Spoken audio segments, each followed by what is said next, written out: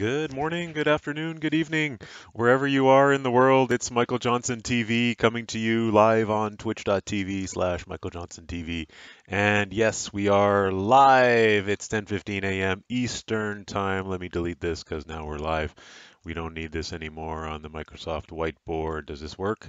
Yes, it works. So, welcome, folks. Been playing some more with the LiDAR scanner on my new, for me, refurbished, pre-loved iPhone 12 Pro, which has three cameras, the medium, the wide, regular, and telephoto, and also has this fourth little sensor on there, which is the LiDAR sensor, which has a reduced resolution image, black and white, according to the depth.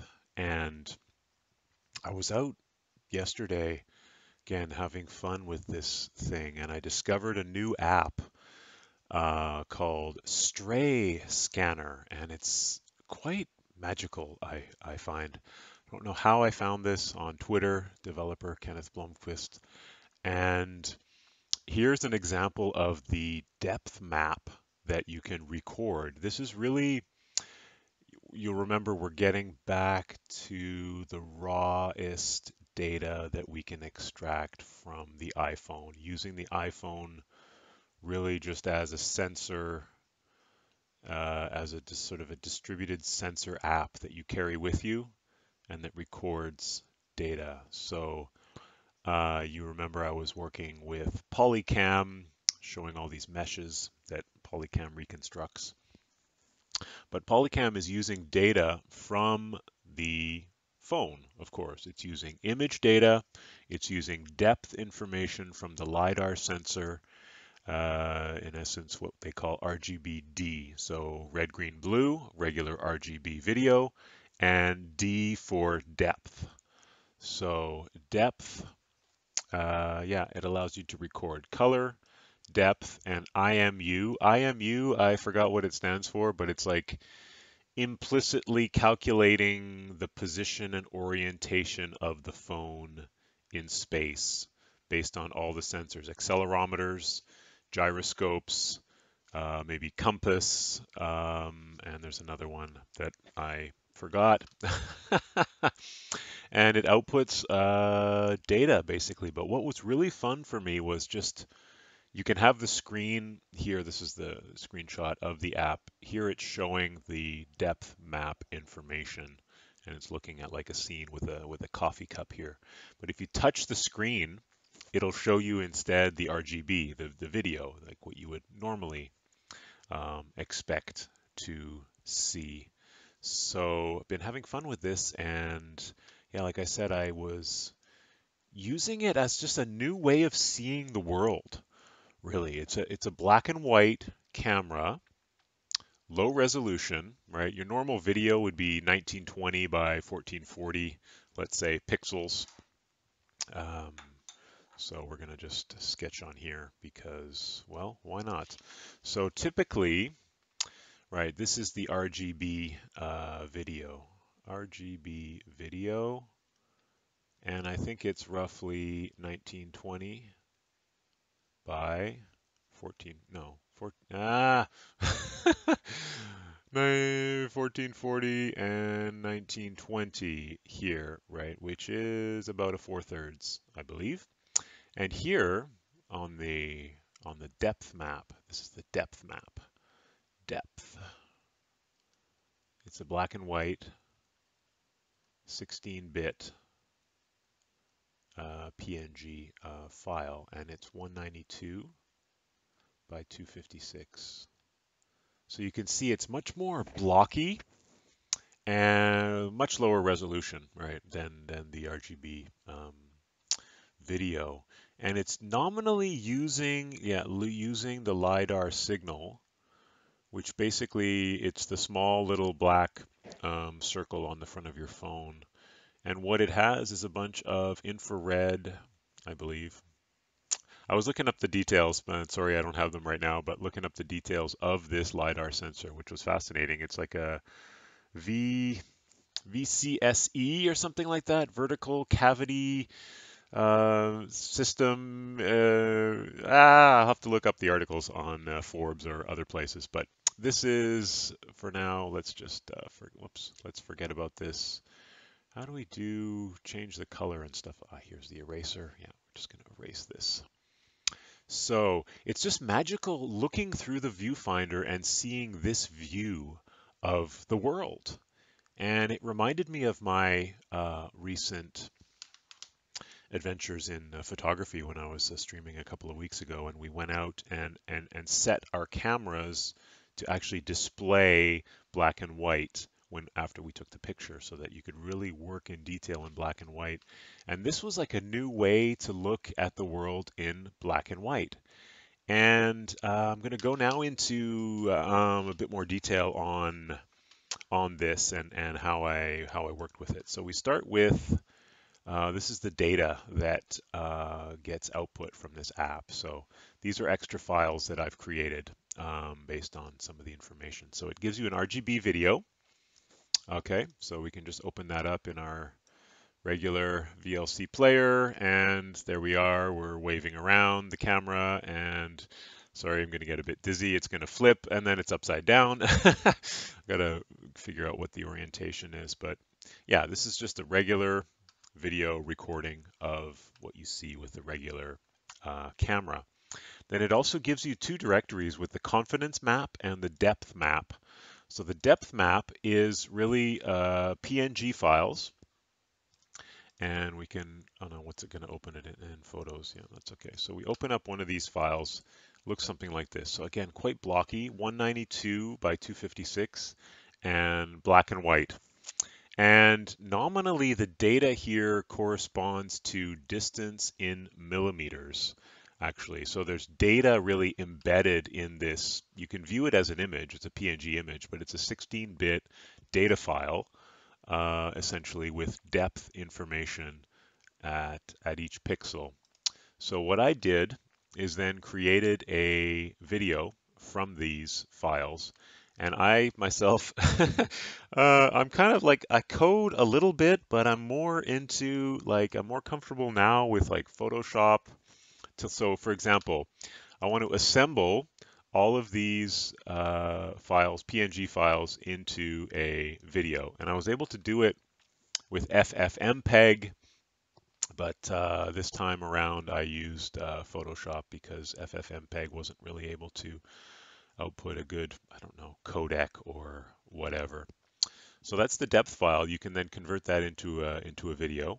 And this is the confidence map, which is another map, but it looks completely black because there's only three data points. It's either 0, 1, or 2, which gives you the level of confidence in the depth measurement. And I'll show you that here in Photoshop. I've imported one of these files, and what I've done is into a video, in fact.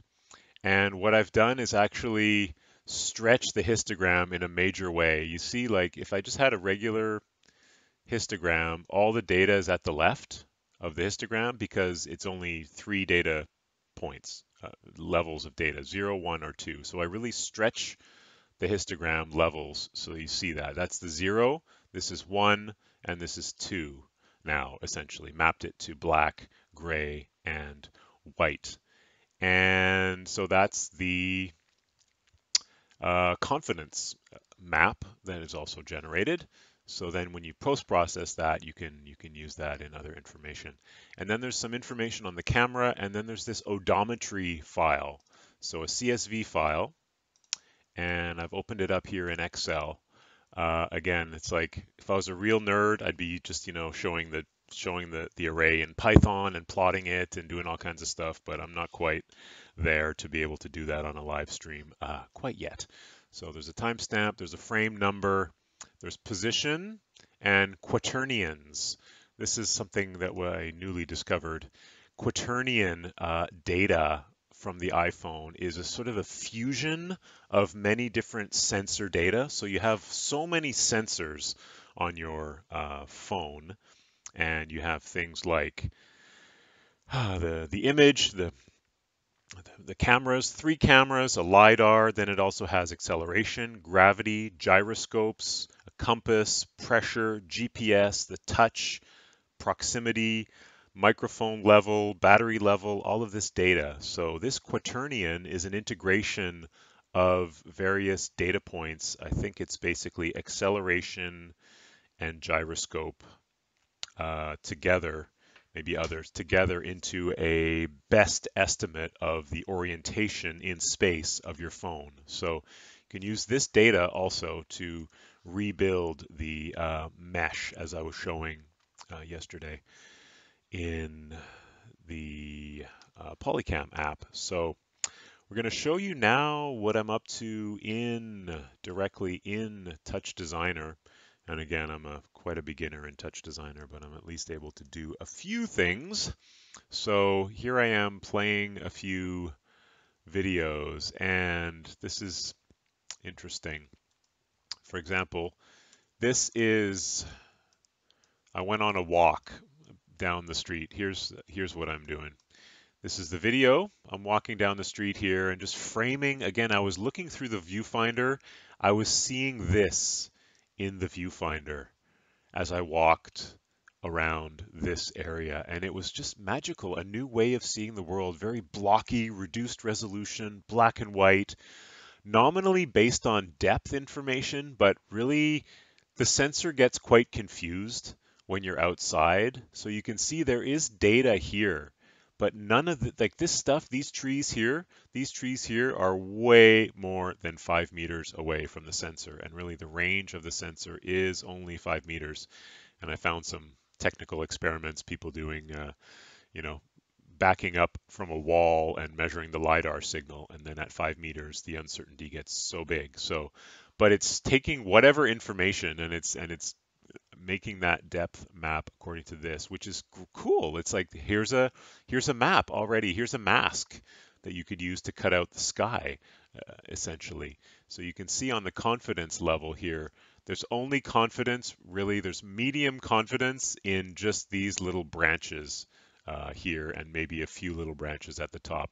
The rest of this image, it has zero confidence in the depth information, which is cool. Like, okay, like, don't use this to like reconstruct the mesh, but still, like, it's just fun. I like just looking at the difference between this image and this image, this blocky black and white representation. And I'd love to explore more around compositing these two things together or using this as a low res kind of mask on top of this or upscaling, adding detail to this image using some AI tools or other stuff like that. So here we go. Here we're getting more, I'm pointed down more at the ground level, and there's a lot more information in this depth image. I think I need to stretch out somehow the levels and stuff. Right now it's just a straight scaling, but if we play with the kind of the gamma level and stuff like this,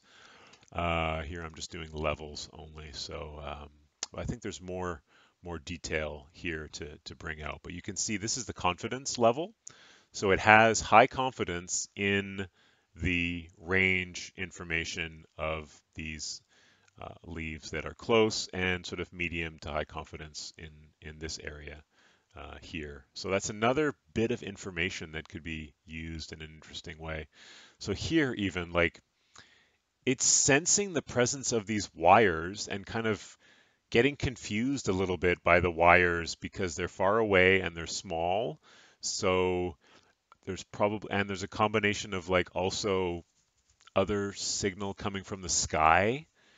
Like the LiDAR doesn't work well like measuring the sky. Like this is not going to happen because the LiDAR is using light that should be bouncing off of another surface, and it measures the sort of time of flight um, to that surface. So in this case, we're looking at the sky. There's nothing coming back to the sensor from the sky, so it's getting essentially kind of confused if you understand, if you know what I mean.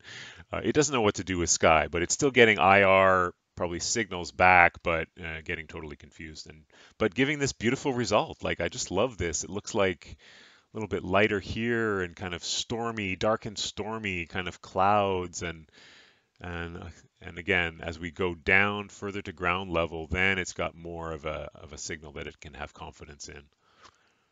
But I find it just kind of wonderfully magical to mix together these video signals. Here's another one that I found nice. All the different layers it's blocking out in different regions. So kind of using this map here to cut out regions here. Or there's probably, I mean, something you could do in this image anyway to generate this. Because again, the stuff that's far away, low confidence here, zero confidence in this area because it's totally black. The next part I wanted to share today was, there's another part where I was here. I had a question, a curiosity really, if this LiDAR could be used to like detect objects and calculate speed, calculate velocity of things like pedestrians, like people on bicycles, scooters, and cars and trucks, right? So what I did is just stood at a near an intersection here in the neighborhood, and well, this is not an urban rant, but there is a bit of an urban rant for the quality of the cycling infrastructure here, right? If your cars are regularly running over the paint markings for your cycle path, like it's time to reconsider your cycle path. But hashtag urban rant, hashtag this is not the place for urban rants. I was curious if I could, for example, mount this iPhone on a tripod and just at near an intersection and just kind of monitor traffic essentially. So you can see I'm capturing things that are passing through in the video, like the cyclist, these cars, and these are a few screenshots of that. And I didn't do the depth processing for this one, unfortunately, yet, but I could do that now. So why don't I just make a new file? I'm gonna just oh boy, I thought I'd learned my lesson by not going into Photoshop live on a stream, but that's okay. Let's open it up. Traffic corner, confidence map, take the PNG. See, I have about how many? 1,867 PNG files to bring into an image sequence. So in Photoshop, if you click here, image sequence, and just open the first file and click image sequence, it's going to open it into a timeline. And this little pop-up comes up, and I know my data is at 60 frames per second. So we say OK. And this is now the confidence map. But if you remember, the histogram is way buried over at the right. So I'm going to go and add I think I need to make this into a smart object. No, I can just add a filter, right? What I want to do is add a brightness and contrast. No, not a brightness and contrast. A, da, da, delete, delete, delete. Oh no, just Control Z. Yeah, okay. Oops, sorry, levels. Levels, and again, bring this all the way down and just put it in manually here, 2. Those are my levels. It's either 0, 1, or 2. So that's my confidence map of oh, there's an object that comes through. We'll see that a bit later. It's flipped, so let me just render out the video. This will be quick, I promise. It'll be quick. Let's call this confidence. We did it with Photoshop. It's version 01, and we're not in the same folder. Annoying. Traffic corner, and select that. And see, here's the resolution again, 256 by 192, all frames. I'm going to render that.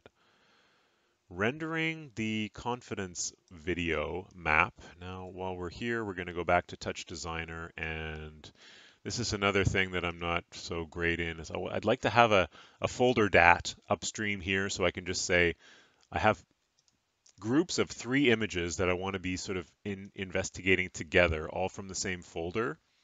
but I'm not able to quite do that yet in Touch Designer. So let's make that the traffic, make this the traffic and the depth.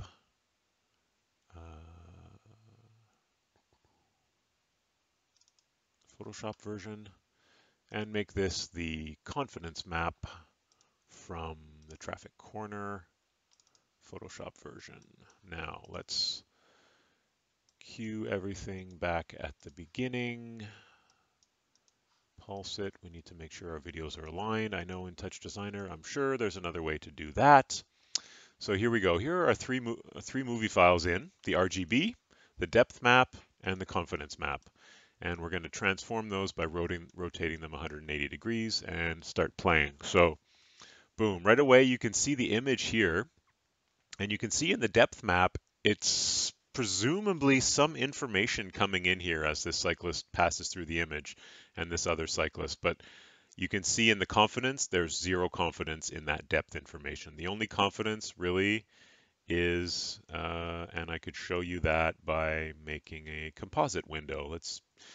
Let's go for it. Let's go live on Touch Designer. Here we go. This is the area, right? What I've done here is a composite between the RGB and the confidence map, compositing that into here using multiply. So does it matter? No, it doesn't matter which one's on top in the case of multiply, because multiplying is commutative. So this image multiplied by this image gives this image.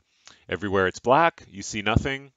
And everywhere that it's white in the middle, you see the area where it has confidence in the data. So that's why there's no confidence in those little data points out there. Let me bring this in here. So that car just went by. We had no confidence in the depth information on that car. There's some confidence. Okay, here's a depth map, but that car is like really close. So it's, I think we could measure the velocity of this vehicle though here. So hashtag measure the velocity of this vehicle going through the frame. Because we do have information, we have confidence in the depth information here. Well, maybe less because of the surfaces and stuff, but resume. There goes the car. So again, there's like a lot of information buried in here coming out of the LiDAR. So we're back to the beginning. Again, like I think what you could do is actually first scan the whole intersection to make a 3D model of the intersection, and then you could just use image data and where things line up in that space. You could just infer from, you use this depth map as a kind of a object detection almost. You don't use the depth information because again, there's no confidence in the depth information of the cyclist. They're too far away. But if I already had a baseline 3D representation of this intersection that I had physically scanned, for example, using a selfie stick and sweeping from up high, sweeping back and forth and generating the whole 3D space, then we could use the location of the shadows, relative to objects that we know. I'm sure that could work. So hashtag another continuation here of scan first the whole intersection, then take static images and record your position, right? If I'm static in this 3D space, I just need to know my camera position in that 3D space, and then I should be able to reconstruct velocities from elements that are coming through. You need to like capture this, recognize it. This is all the object or image processing algorithms that are out there in the world that lots of people are working on. Image detection, object detection in the image, a cyclist, and then in calculating the velocity of that. But what I guess I'm concluding here is that, yeah, the LiDAR sensor itself, right, this car on the other side of the street is outside of the confidence area of the LiDAR. But the car that's going to come soon There. This car, yes, we can calculate the velocity there. So might try that another time. So yeah, back to the whiteboard. Those are a few of the little images there. And so again, what I found interesting at first, which I didn't quite understand, is like, hey, wait a second. This is the depth map, so-called depth map, the LiDAR information. And it's like it's measuring this building here. This building's way more than 5 meters away. Yeah, that's because it's not measuring the building. It's only measuring maybe the real distance, like here, right? I need to get the confidence map information at this point in time, and it's probably zero everywhere. So yes, the LiDAR sensor is getting information from the sky and from objects that are far away.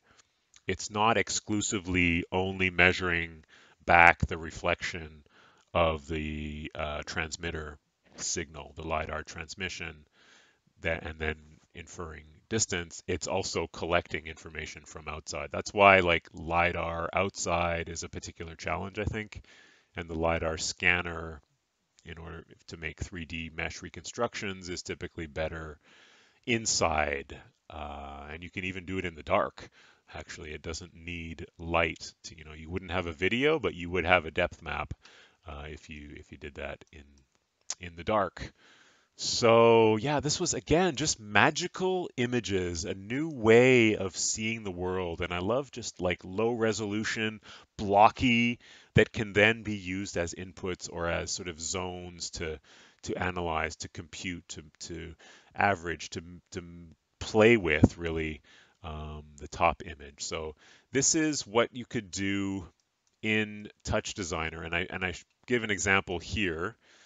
This is the composite multiplying this with the confidence map. But if I just add another composite here, and let's just have some fun, whoopsie, fun with compositing of that with that, right? This is again multiply. So level, multiplying the one that's leveled. So disconnect this. Let's just get the raw signal. Yeah, it's not like lots you can do with compositing. Anyway, I won't go into, I'm not so good in Touch Designer right now to sort of free flow play with that, but I want to sort of posterize this, reduce the number of grayscale levels, use that to block out some of the regions, maybe process and average out some of the regions here using that information. But this was cool. This was cool. So the whole pipeline, let me just refresh on what the whole pipeline is here. So we start with Stray Scanner, which I love the name. There's just something cool. Stray Scanner, like this bird is just soaring over the space and sort of scanning for you like a personal drone. Imagine having your own sort of bird that would go out and collect beautiful data. So that's my impression of this Stray Scanner app. And there's a guy, this guy's kiki.dev. Kenneth Blomquist, his blog from 2021, March, collecting RGB D datasets on LiDAR-enabled iOS devices. So that's red, green, blue video along with depth. So again, the app, go back to the dataset, gives you confidence, PNGs, depth, PNGs, camera information, the IMU, which is something about the implicated position measurements of the phone. Actually, we can just open that. Why not? IMU. It's got AX, alpha, XYZ. Again, two more sort of vector data sets at each timestamp. You can use that for some other processing. And then this is the odometry file. So XYZ position relative to the first frame, I believe, and quaternions for the orientation of the phone, and then the RGB. So those are the outputs from the Stray Scanner app. And remember what I did, because I'm not so capable in Python and all that stuff. But what I did was import the PNGs into Photoshop And this was an example of the confidence map, and I could do the same thing with the depth map. So let me just try this here. Stray scanner. Let's try the traffic corner. I already have a depth. Oh, I did a depth video with PowerPoint already, but I'll do another one here. Let's try this one. Depth, confidence. Yeah. So we take depth. Click the first video. Click image sequence. Open. This is going to pop up. I know that the data is recorded at 60 frames per second, so I say OK.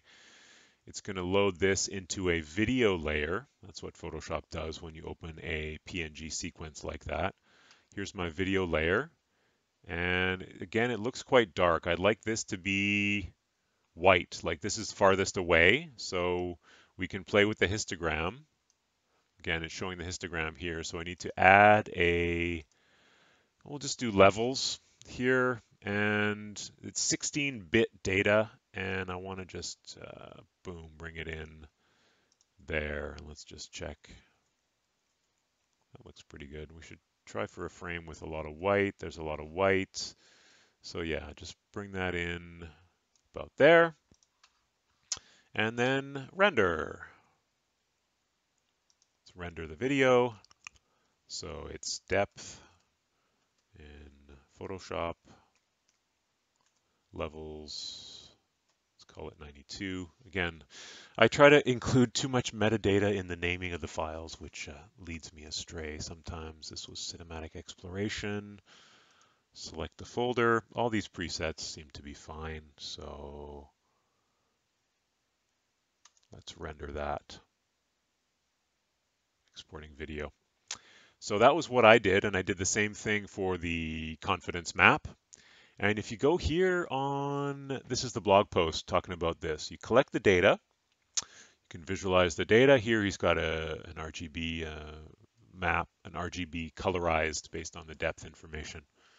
There's other stuff you can do, like with Python, with Open3D, to visualize the whole point cloud. So again, the depth map is really like a point cloud. It's got 192 by 256 with depth information at each XYZ. And also it's got tracks all the other data like your camera position. And then you can really like reconstruct a 3D mesh based on all of this. And this is really what these apps do. Like Polycam does all this in the app as you go. So it's taking in this raw data, same raw data from the LiDAR and from the camera, and doing this processing in the app, and then giving you options for how to export it. So I find it cool, just fun to, just be a good nerd and just, hey, okay, there's an app on top of the LiDAR data that the Apple phone is sending. What can I do with the raw data itself, and what sort of open source tools are available? And it looks like there are already a lot of those tools available. So there's Kenneth. So hey, Kenneth, thanks so much for the app, Stray Scanner. I love, I love the idea of that. And yeah, here's some other stuff on the Open3D Python documentation, how to do all this, the volume integration, creating the mesh.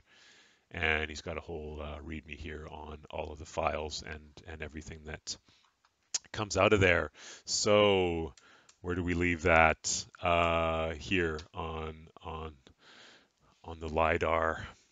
Yeah, again, it was magical walking around with this new kind of camera in my pocket. And I'll just talk for a moment about gear acquisition syndrome. And I was marveling at how many phones that I have. And I guess I realized today, like, hey, wait a second, like, they're not just phones. Like, I have an old iPhone SE, original SE from 2016. That was my second like phone after a flip phone. Basically, or maybe I had an Android once. One generation before that, I had an Android, but iPhone SE first generation. I still use it. I just got the battery replaced, and it's working like gangbusters. It's great. But then I have a Samsung phone, and then I have like an iPhone 12 Pro that I don't use as a phone, but I use as a production device, really, as a production device. Yeah, I mean, it's got 3 cameras and a LiDAR sensor, and there's so much you can do with this phone. So I stopped thinking about it as like feeling guilty for buying more phones.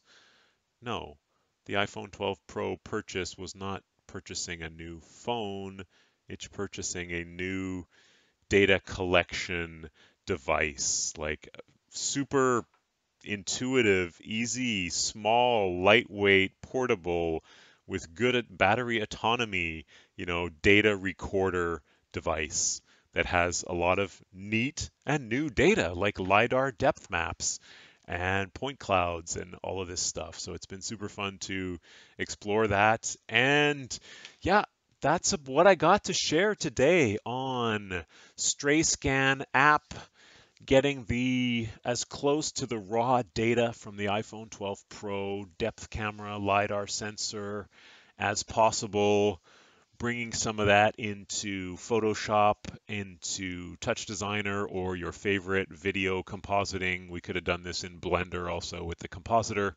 into your favorite image compositor device, and then all of the threads that we can go down from here of recreating ourself, our point cloud data, and just having fun with it. So thanks so much for tuning in and have a wonderful day. Talk to you soon. See you next time. Ciao. Bye.